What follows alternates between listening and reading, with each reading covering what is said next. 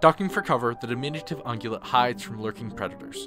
It browses for fallen fruits on the forest floor, and using its 14 toes to balance on the marshy earth, it chews through large soft leaves, much like a deer.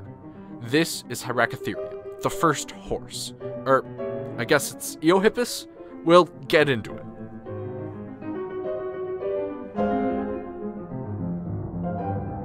Looking at the little lad, you would be forgiven for forgetting its phylogenetic function. Even the first finder of the foxhound-sized fossil, Richard Owen, failed to fit the fossil into its factual phylogeny. Owens believed that the diminutive fossils he found were ancestors to the modern hyrax, and named them accordingly. It wasn't until O.C. Marsh made his way to New Mexico that the Hyracotherium was rehomed to the head of the horse family. The horse family here is used not to describe things which carry the horse's name, but rather the phylogenetic group which horses inhabit. Within the class Mammalia, we find the order Perissodactyla, which includes all the odd-toed ungulates. Ungulates are hoofed animals, like cows, pigs, goats, rhinos, and horses. Rhinos and horses have uneven numbers of toes on their limbs, differentiating them from the even-toed artiodactyls. Within Perissodactyla are three families: Rhinoceratidae, Tapiridae, and the focus of the day, Equidae. The first genus of Equidae that evolved is Hyracotherium, also known as Eohippus. Like our ancient ancestors, it is now extinct. Unlike the first hominids, it hails not from Africa, but from America. Additionally, age accents our differences from Equidae. Where Hominidae arose about 17 million years prior to the present, Equidae came just a few million years after the dinosaurs died out, about 55 million years ago. After the dinosaurs died, the tiny rodent-like mammals remained and flourished, radiating out to fill the niches that the dinosaurs had once held. Our story starts with the Cenozoic, the period of time from the extinction of land dinosaurs to today. The difficulty in discussing dates so distant is that minutes, months, and even millennia are way too short. When you're working with so many zeros, it makes sense to date things not by time, but by periods. When you're working with billions of years, a short period is still gonna be several million years. This is why we break up the Earth's history into eons, eras, periods, epochs, and ages.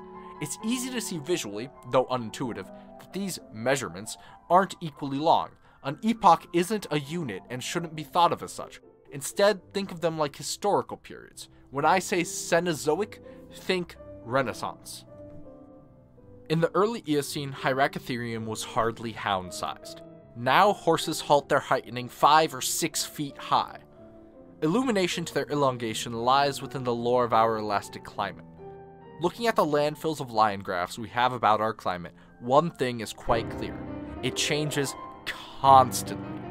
Quick changes over the course of tens of thousands of years are bad news for Earth's inhabitants.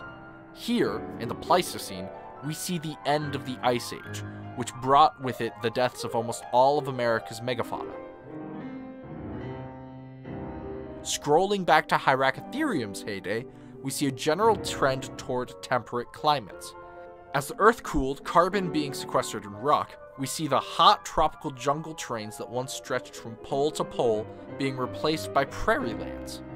But Hyracotherium evolved to carefully pick through forest debris, not stampede across grassy prairies. As his habitat shifted, he had to change too. Hyracotherium could no longer hide amongst the forest browse. He had to run. Those Hyracotherium species that happened to be better at running were, on average, better at staying safe than their stealthier sister species. Over time, as the forests shrank, Hyracotherium species suited to stealth slowly slipped into extinction as their running relatives started racing to become better runners over the endless seas of grass. By faster runners breeding more often, over thousands of generations, the resulting runners ran their way into a new genus as Mesohippus shook its mighty mane. Ontologically obfuscated from our eyes in the early Oligocene's rock, Mesohippus is preserved. We know this, as well as the approximate dates of existence for other Equidae, because the Earth crust formed in a particular order. The rock deposited on the surface at the end of the Oligocene is different from the rock deposited in the Cretaceous. Because we found Mesohippus fossils in rocks dating back to the Oligocene, we know when Mesohippus roamed around Reno. Mesohippus was distinct from Eohippus in that its teeth were more molar-like, meaning it munched through more membranous grasses than soft forest leaves.